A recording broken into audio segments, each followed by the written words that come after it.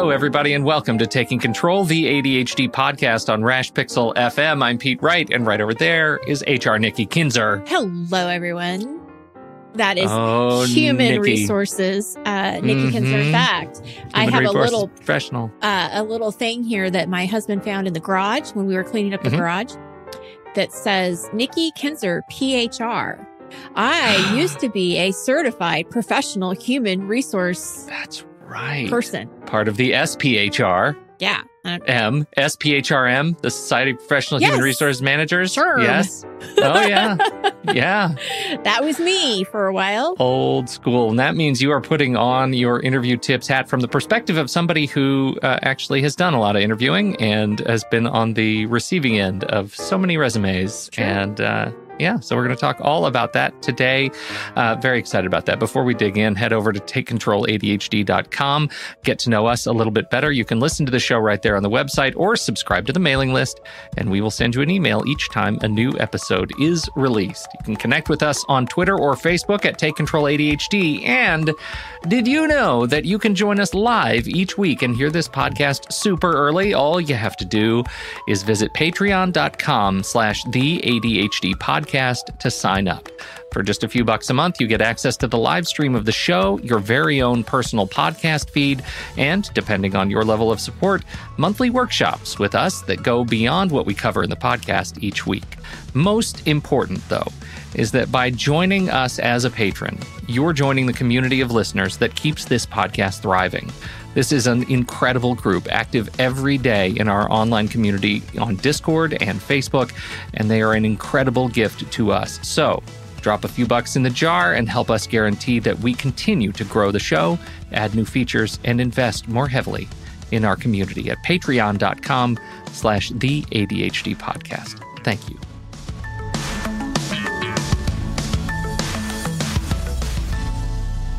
Big news today in our community. Today is Discord Mom's birthday. Yay! Happy birthday! Yay. She does birthday, Melissa. So much for us on the back end of Discord. So we appreciate you and happy birthday. Absolutely. Everybody give her a shout out and some sort of an animated GIF. That's right. Would be really great to Melissa. Discord Mom on Discord. Okay. We have some news. Women's ADHD Palooza is coming. Yes, we have an announcement. So the I don't know how many years they've done this now, but it is coming. It is a great opportunity to listen to many ADHD experts in the field, including UNIP. We're going to be on there. Oh, yeah, we're totally there. Yes. And we're actually going to continue the conversation around the workplace. So I'm excited about that. And there will be a link to sign up in the show notes, and it begins February 24th through the 29th. So it's at the end of February. We love what Linda and team are doing over there, and just what a great resource they are in the community. And we're happy to be a part of that, too. So. Absolutely. So great. I have a little personal story for you before we get going. Oh, good. So I've been looking for a planner that is kind of like a wellness type of planner, right? For me to kind of be able to journal and track some of the habits that I'm working on. And I've been looking online, and I don't know. I haven't really found anything that I liked. And you know that I like the bullet journal, right? I've always said that I like the bullet journal for healthy habits, especially for tracking and stuff. So I decided to go to Barnes & Noble yesterday. And they had all of the regular bullet journals that are just bullet journals. And then they had these planners. They had no wellness planners, which was just sad. And they just had regular planners. But I found this bullet journal like planner, like weekly planner, but it's a bullet journal. But it's already got all the bullet parts lined up for you? And it has the day and the week and the month, and it has all these like places for notes and everything. And I thought, I'm going to do this. This is going to be my wellness planner. There was one left. I was so excited, but I got shamed for procrastinating. What? Why? So I go there to pay, and he says, and I bought some puzzles. I bought 2 puzzles that were on sale and this planner, and the total came to like 20 something. And I was like, huh. And he goes, well, the planner was 75% off. And I'm like, really? It's 75% off? And he's like, well, yeah, it's almost February. I'm like, thank you for my planner that I bought for $4.90. That's a great deal. I know. I'm like, how can you shame me for that? And there's still 11 months in the year, people. I mean, come on. I was like, wow, he was mean. That is a riot. Yeah. So anyway. I'm going to, as long as you're doing that, I want to shout out something that came across my radar. It's the Cortex Theme System Journal.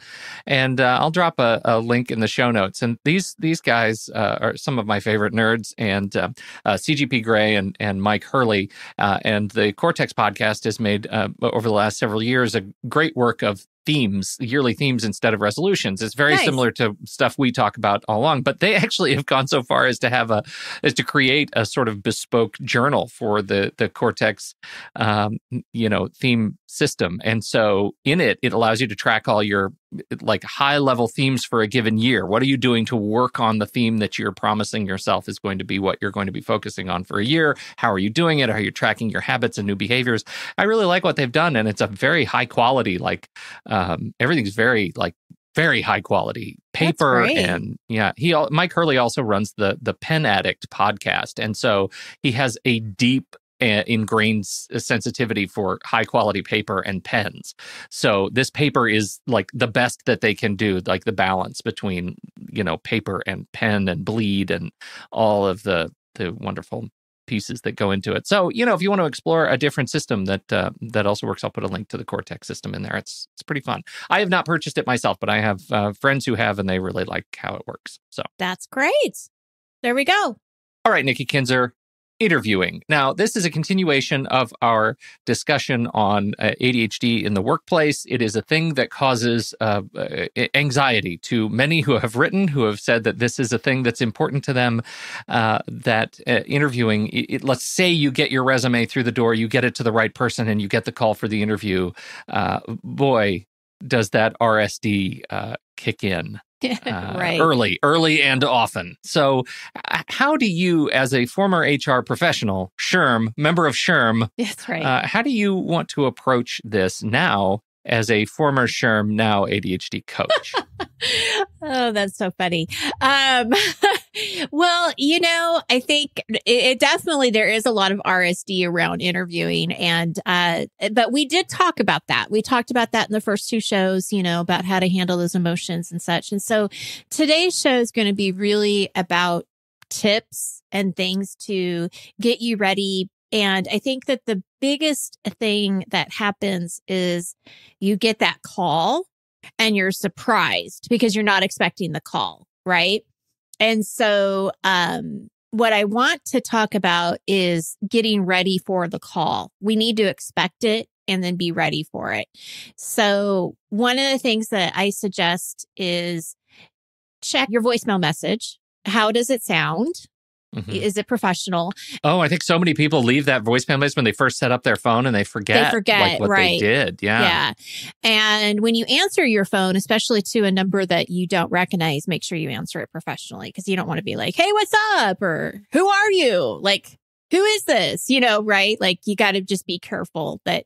Well, and can I just say, from a technical perspective, many new phones, I think they do this in Android. I know they do this on Apple. When you set it up, it says, do you want to turn on blocking of anonymous calls? So if they're not in your list, right. in your contact list, that they'll just go straight to voicemail. You can turn that on. And some people, you turn that on once, you forget that it's on, and suddenly your phone's not ringing. Oh, that's a good point. You get voicemail notifications, but if you're not checking those, then you miss calls, you miss texts.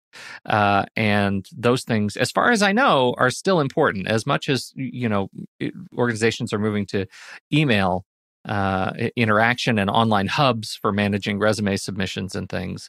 Those things are still important. So make sure you have those settings on lock. And actually, it's a good point. If you're getting an email, I check your email address. If you are looking for a job and it's something that, if you have some weird email address, you might want to change your address to an actual job hunting address, just because you really want to just give your best impression. First impressions are important. So that's something else to kind of think about too. So that the person on the call or however you're talking to the person wants to set up an interview. Now, if you're talking to them, you may get all excited and just be like, yeah, that's great. Let's, set up a time and you give me the time and that's all. But what I want you to do is actually let them know, okay, hold on just a moment. Let me grab my calendar, put them on mute so that they don't hear you rustling around, because we know that's probably what's going to happen is you're not expecting the call. So you want to go and look for whatever you need as a piece of paper or whatever, but put them on mute, have your calendar ready to go. If it's on your phone and you can't talk at the same time, right? Because it's like, you don't want to put the person on speakerphone, at least have a piece of paper and have an idea of when you can interview. And so that you kind of know this going into it. And then when you get back on the phone, you want to schedule it, but then confirm with them out loud what the day is, what the time is, and what the address is. So we want to make sure you confirm all of these things, and also ask them if there's is there a place that you should park? Is there anything you should know about parking? These are all things that for the ADHD mind, you need to be able to hear twice at least, and then be able to write it down. So that's why I say that. Well, and all of these things that Nikki just said, write them down and put them on a checklist. Right. This is a great opportunity for a checklist to make sure that you are covering all of those every time you talk to a potential hirer. Absolutely. As soon as you get off the phone, you need to put this appointment in your calendar right away. Don't wait. Put it in your calendar. Set a reminder the night before the interview, the morning of the interview, whenever you think is best for you to be helpful. But we don't want to forget the interview, and we want to make sure we're going to talk about this, but we want to prepare for it. So just don't wait. Just put it in there right away so you know that you won't forget. Now you have the interview and you're going to get ready for it. So there's this preparation. So the tip number 2 is really about researching the company and the position that you're being hired for, or being looked at, I should say. So know who you're talking to, review their website, research them on Google, reread the job description that they have, whether it's on an online platform or whatever. And, as you're doing the research, write down any kind of questions you might have for the company.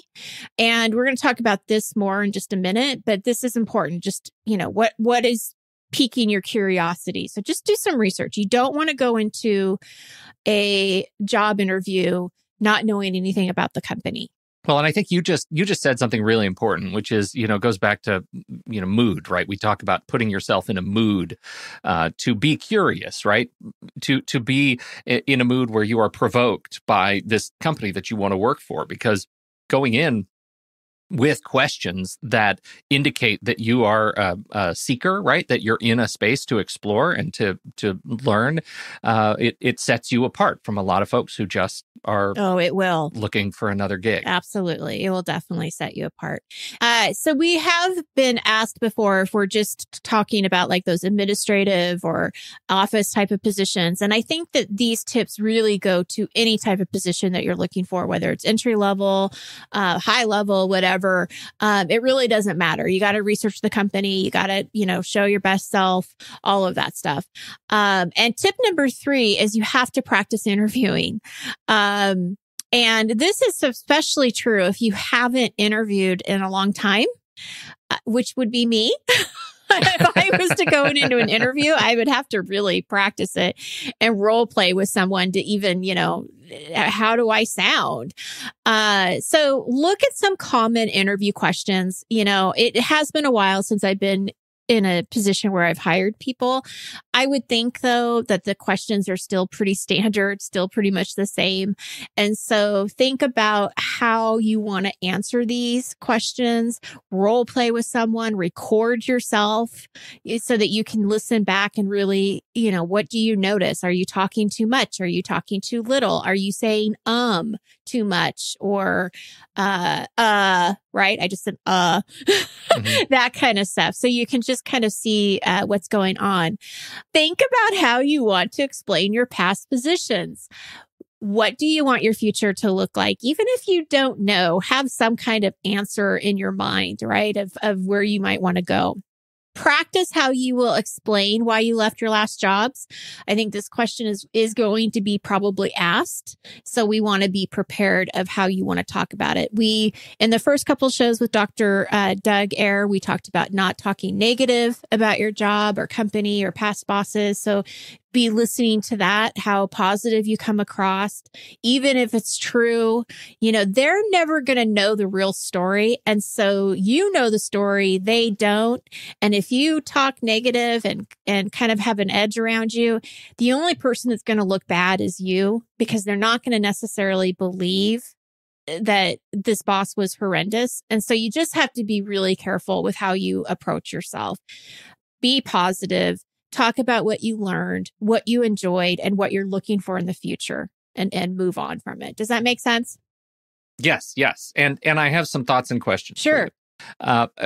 Now, I know things are very dynamic in the hiring process, and I know that many organizations have a number of sort of hurdles that you have to cross to get there. I know in my past experiences, you'd come in for there'd be the initial call. Hey, we're just going to essentially vet you, right? The first call is generally on the phone, and it's we want to make sure that you are a real human being, that you really want a job, that you live in the area, that our expectations align with, you and being in this space with this company. And then you get that we'll call it the first interview. And that may be with an HR manager, right? I mean, that's somebody who is again going to further the process and make sure that you have a background check done and that all of the sort of basic kind of operational stuff.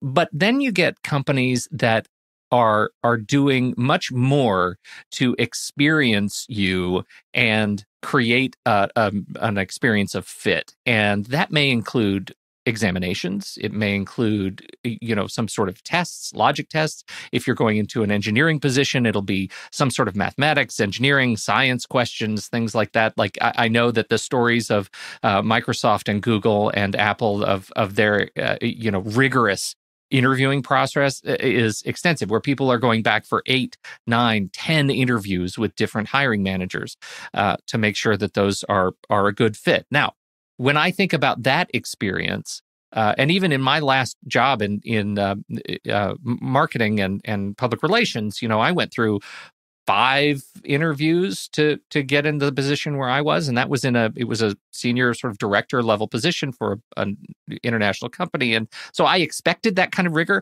But what it does to the ADHD brain is dizzying, right? When every time you're having to get yourself up to a level of readiness for a job that you already sort of have in your head that you've interviewed for.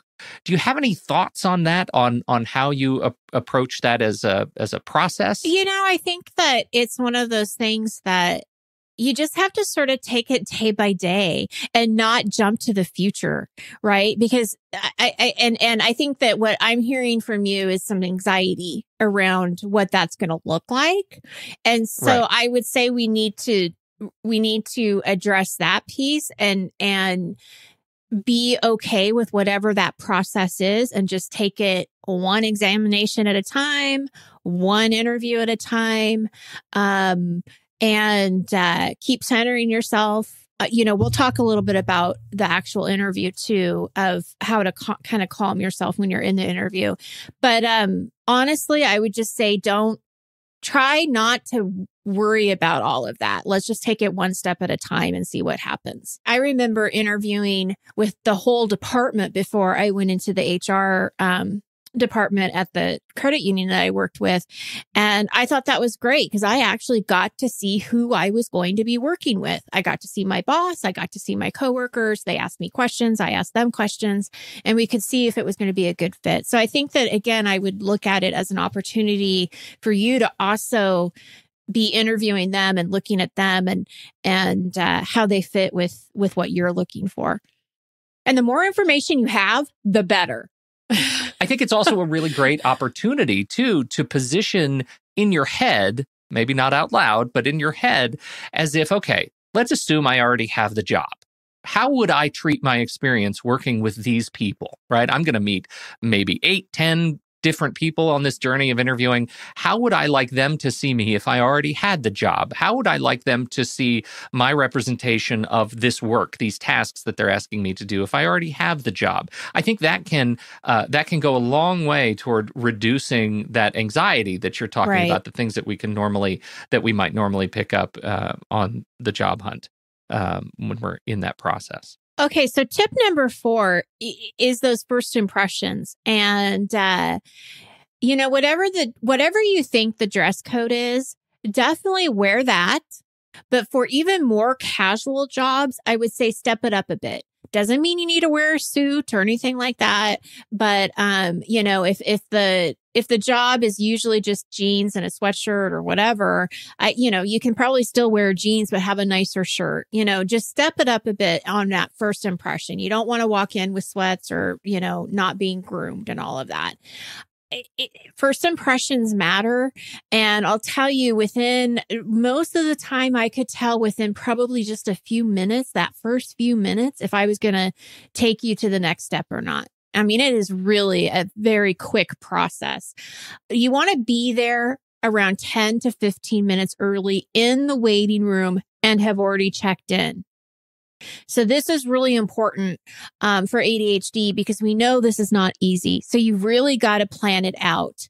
And I did this with a client recently where she had an interview. We figured out where it was, how long it was going to take her to get there from her house, and thought about the commute. And we decided to actually get her there earlier, about probably 20 to 25 minutes early. She waited in her car and then went in at 15 minutes early, checked in, and waited for the person. So if you're concerned, get there early, wait in your car and be there. That's a much better solution than to be running late. Cannot stress that enough for me too. I'm an avid car waiter because I don't want to risk GPS sending me to the wrong place. Right. I don't want to risk if there is a question, so many. I live in an area where there are hundreds and hundreds of businesses, but they all exist inside of giant sort of warehouse style fronts, right? Where you have the little tiny sign on a little tiny door that's in the middle of a giant building that's full of dozens and dozens of other businesses, and you have to wind through to get to just the right building. I always pre-plan the drive. Like if I have a meeting with them on Wednesday, I'll take the time on Tuesday and drive it, make sure I'm at the place where I know I'm going to walk in that door so that I can get those questions answered well in advance, because I really stress about locations. I'm just terrible at it. I don't have an intuitive sense of it. I've got to have it mapped out prior. Well, and that's another good example of why we want to double check the location when we're setting up the interview, especially if you're interviewing somewhere that has more than one location. We want to make sure you get the right one. Be very kind to whoever is greeting you, whether it's a receptionist, front person, whoever it is. Even if it's a relaxed environment, assume that the person that you're meeting with could be the person that you're interviewing with. So, be friendly, be nice, and give them a nice, firm handshake, people. Look at them in the eye and say, nice to meet you. And I'm speaking to the women out there, especially because there's so many women that have, kind of nice, little kind of flimsy handshakes. We don't need that.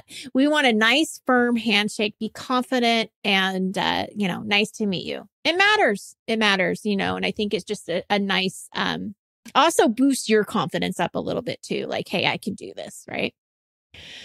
So when you're in the interview, please don't lie. I know it's really easy to want to embellish maybe what you know or don't know, but this will come back to bite you later if you get the job and they thought you knew something and you don't know it. So it is totally fine. I have some experience with this, but I probably could learn more, or I could do some more research on it. Whatever. You can still make it look positive and nice, but don't lie about it. You can also, that's a great way to highlight skills, right? Exactly. I don't know about that, but I'm a quick study and I love to research, and that is a great way to accentuate something that you're pretty good at. Absolutely. I hope you're good at that. Don't say that if you're not good at that. Right. It's important. Keep your answers positive. Remember your practice interviewing skills, right? They will ask probably about your challenges. So again, we want to be honest, but we don't want to express it in an all or nothing way. Like, I am bad at this, or I never could do this. Just be really careful with how you're explaining yourself. Because, there is that standard. What are your weaknesses? What are your strengths? And so in case you get that, just be careful on how you portray that. Let's see. Oh, this is great advice that was given to me, and I think I've given it to other people. They can't ask you a question that you don't know because the interview is about you. So if you don't know how to do something, that's, we've already addressed that. But if they're asking you about yourself and about your experience and about all, what you know and what you're interested in, it's all about you. And just remember that there are no wrong answers. Be yourself and just take a deep breath, pause for a second before you respond. And, let them know what you want them to know. And it's okay to sell yourself. You don't have to be the sleazy car salesman person. But if they ask you why you're the best person for the job, think about how you're going to answer that. What is your skill set? What would make you an asset? Why would they be lucky to have you? And you can do all of these things when you're in that practice interviewing stage so that you do come across confident. That's exactly what I was going to say. By the time you get into an interview, you will have practiced this question because it's an important one in the interview process. And whether you get asked that question specifically or not, being able to have practiced that language is important. I do have a question for you about, and I think for me, it would be the, we'll call it the ADHD chatterbox that I can sort of find myself in. So I'm wondering, and this will allow us, I think, a transition to our next major topic. Like, how do you, you're sitting in a high pressure situation with somebody who has the influence to help sell whether or not you should be working at this place. How do you say what you need to say and then shut up and not get too enthusiastic about telling your story over their own? You have to practice. Yeah. You have to practice the interviewing. And if you don't have somebody to practice with, I highly recommend you record yourself. Yeah. Because it is so true. I mean, and it's something that you don't even realize you're doing. And you have to listen to it for yourself. And then you have to look back and think, okay, I can edit this part. They don't need to know about this part. And then that way you can kind of edit yourself. Practice. That's all you can do is practice. I think there is you want to practice the interview process, but don't forget that every human interaction that you have is an opportunity to practice, right? Not doing this. Yes. Well, that's an excellent point because it doesn't have to just be an interview. It can be a daily conversation. Absolutely. Yes. When you're in the job hunt process, when you're in the interview process, there's no better time than to really focus on, am I saying what I need to say when I need to say it to this person? Am I, most important, am I listening? Am I listening to every single thing that they're saying, whoever I'm talking to, whether it's a barista at Starbucks or the person who's interviewing me for a job? Am I paying attention to what they're saying, or am I paying attention to the next thing that I want to come out of my mouth? Because if it's the latter, you're going to put your foot in it. And that's a really important thing, I think, to stop and take a step back. But the other piece leads directly into tip 6. Do you want to introduce that? I do, but before I do that, I just want people to know too that something that I used to do when I interviewed is I would purposely have a pause there. So somebody would answer a question for me and then I would be writing it down and I would purposely not say anything. Oh, diabolical. Right. Because I knew that if I didn't say anything and there was a little bit of pause, that they would say something because people are really uncomfortable with silence. And a lot of times that's how you could kind of figure out who this person was, because they would start talking. Now, I'm not saying that that's a bad thing, but I am telling you that there are interviewers who will do that because that is a trick for the interviewer to learn more about the interviewee. And so either you sit comfortable with silence and wait for the next question, or really do think before you speak about what you're saying here. Is it really necessary? Right. This is an important skill for just human conversation, is giving the person that you're in partnership with in that conversation a chance to breathe and a chance to speak. And I think one of the things that we have internally is a clock that is unintentionally sped up when silence hits, and we think that a given silence is much longer than it actually is. Yeah, that's very true. It's not very long, and so it will feel awkward to you long before it's actually awkward. Right. Okay. So yes, going into tip number 6 is ask your own questions. And so when they ask you at the end, do you have any questions? Please have some, because it was always sort of a turnoff to me if somebody said, nope, I don't have any questions, because it just, to me, felt like, okay, so they're not really that interested. Maybe they don't like me. I was a really hard interviewer. I wasn't a hard interviewer, but I was hard to read. And most HR people are hard to read. And I remember people, after I hired them, they would come in and they would be like, I just didn't know what you thought. Right. And I could have thought they were the best thing since sliced bread, but they couldn't tell. So you do want to make sure you have questions and kind of be able to find out if this is a good fit, because this is really your research. And I think for ADHD, it's really important that you're looking for the right fit, right? We know how hard it is to find the right job and to find a job that's going to fit you, that you're going to be engaged in. And so it's important that you do the interviewing as well. And I have some examples, some questions. They'll be in the transcripts. We can put them in the show notes too, if you'd like. I'm also going to put this into a blog post. And so it will also be in a blog post this week as well. But these are some questions you can ask. What do you think are the most important skills for someone to have in this position? So in your mind, you're thinking, does it match my skill set? So you're making them not just ask you what you know, but what do they think is most important? What does a typical day look like for this position? And does that sound good to you? Is that how you want to spend, 40 to 50 hours of your life per week? You got to think about that. I would also ask, how might the day vary from day to day or the week? Is there different jobs you'll be doing? Because again, variety, I think, is important for a lot of ADHDers. Creativity is really important. So you want to know, does this job vary, or am I doing, the same thing or whatever? How many people would I be working with, and how do I work with them? This is specifically important too, whether or not you like teams or you don't like teams. So you want to know, who's going to be around you. Who do I report to? Now, who you're interviewing could be the person you report to. So I don't know. But if it is, great, because then you can ask them questions. What do you like about working here? What are you looking for in an employee? That kind of thing. This is a little trickier. So when I wrote this down, I thought, gosh, I don't know if I'm saying this right. So Pete, you can kind of tell me what you think. Should I expect a lot of overtime, or are there certain times of the year that are busier than others?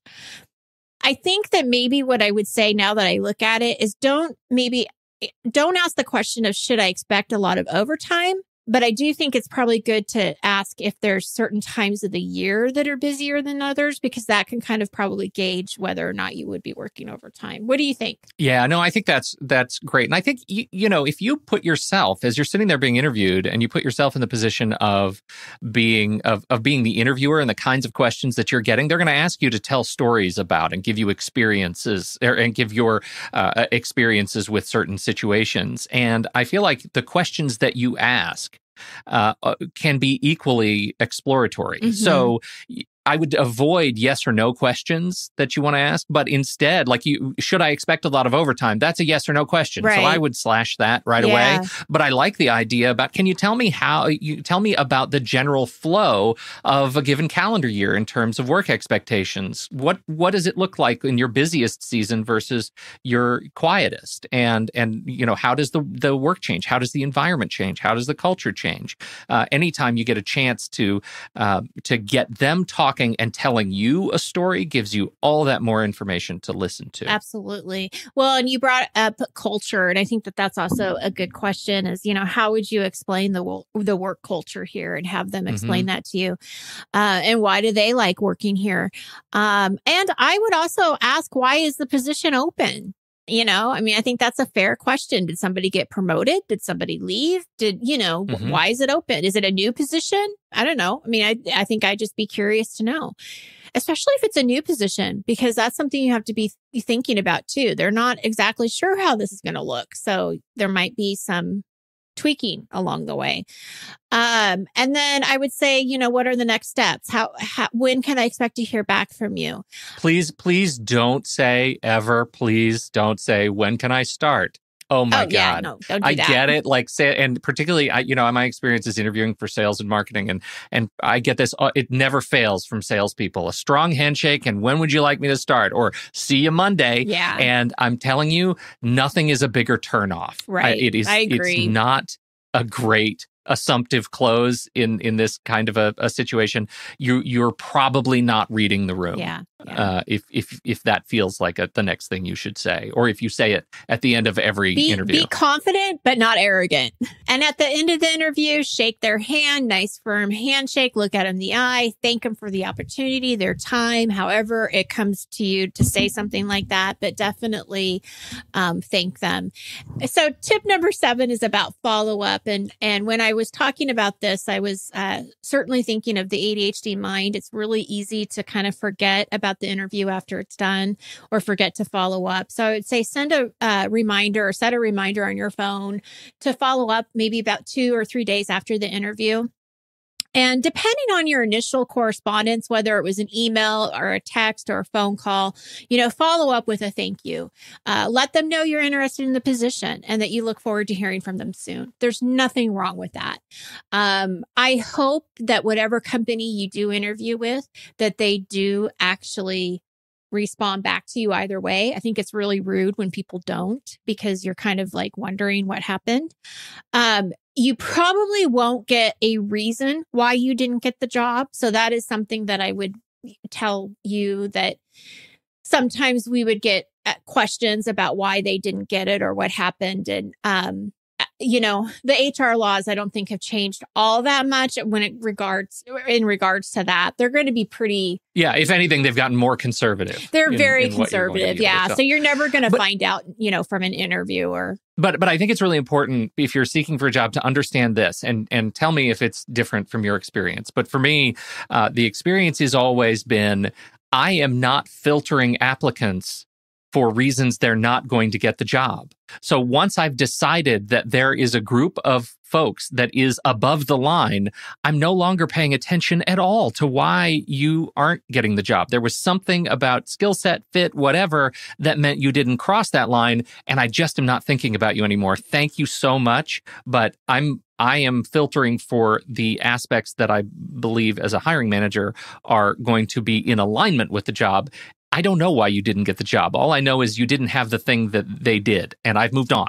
Well, and something with that too, I think, is that remember that, so this is my philosophy. Some people may not think the same, but I just think that it wasn't meant to be then. I think that there's something higher that, if I didn't get this position, there was something that they saw that I wouldn't fit. And I don't know what that is. And so that's where you have to just keep your confidence and keep moving and not let that bug you. You can keep practicing. You can keep listening to yourself. You can keep, making your interview skills strong, and just with that RSD, really try to let that go, that, okay, I didn't get this position, but that's okay. There's going to be something else that's going to open up. So just, keeping that positive energy is going to really help.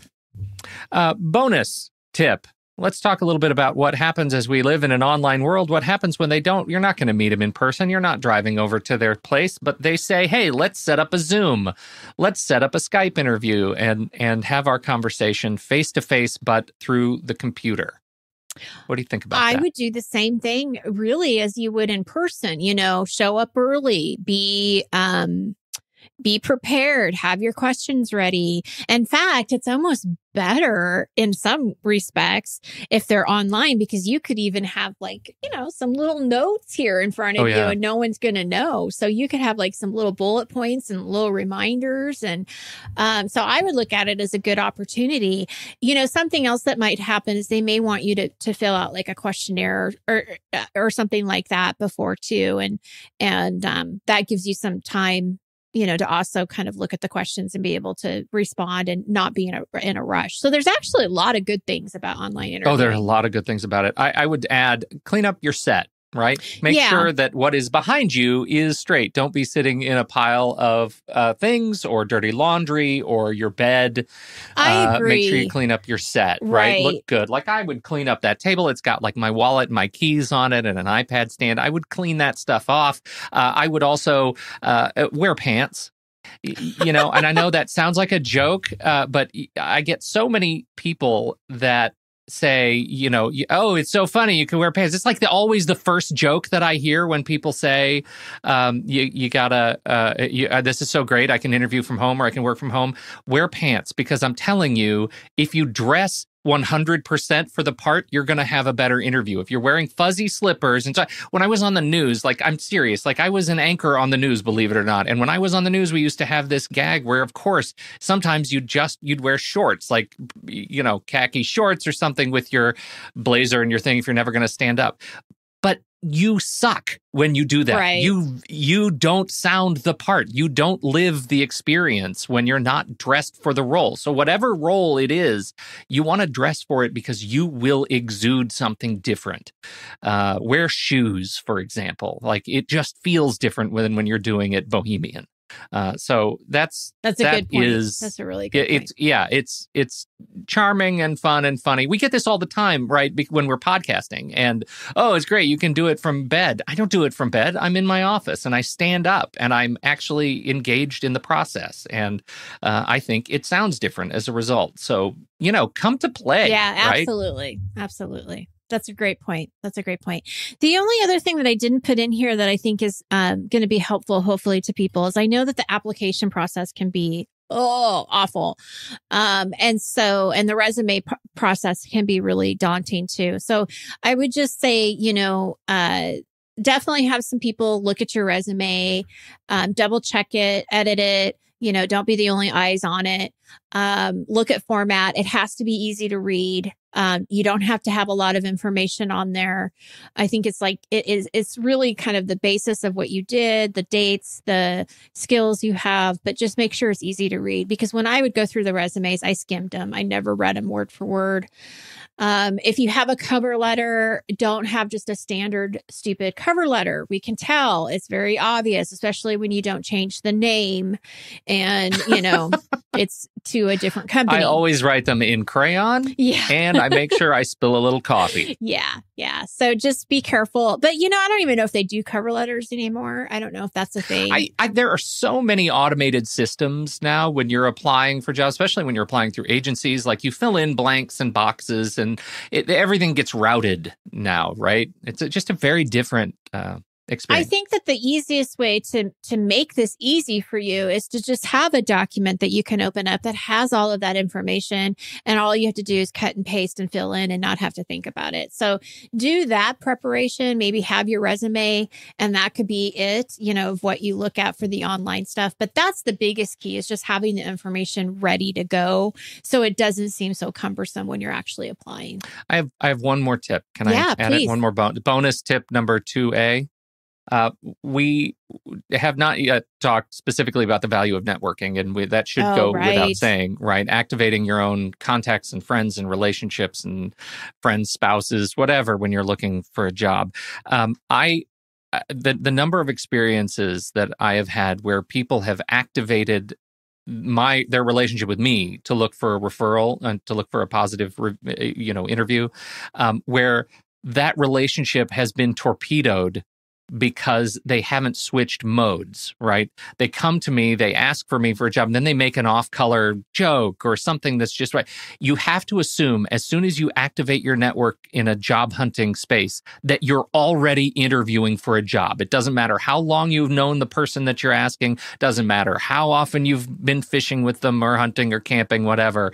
You're saying, hey, Bob, I need your help. I would very much like an in at your company. I think I have the skills and there's a job open. You have begun interviewing for the position there immediately. Because if you're asking me, my head is now shifted to, would I actually want to work with this person? I'm great being friends with them, but do I want to see them every day? Right. And then you're being interviewed. It doesn't matter the social construct. You have changed the relationship by asking for that favor. And so don't torpedo it by mischaracterizing your friendship for something else. Please change that level of interaction. That's a really good point. Really good point. All right, there you go. Lots of great stuff today. That's right. Today, Lots Pete. of good stuff. A good continuation Nice of our conversation. Please continue the conversation over in Discord or on Facebook. We'd love to hear all of your ideas and your experiences to embrace and extend what we have started here in our ADHD and work series. Thank you, everybody. On behalf of Nikki Kinzer, I'm Pete Wright. We'll catch you next time right here on Taking Control, the ADHD podcast.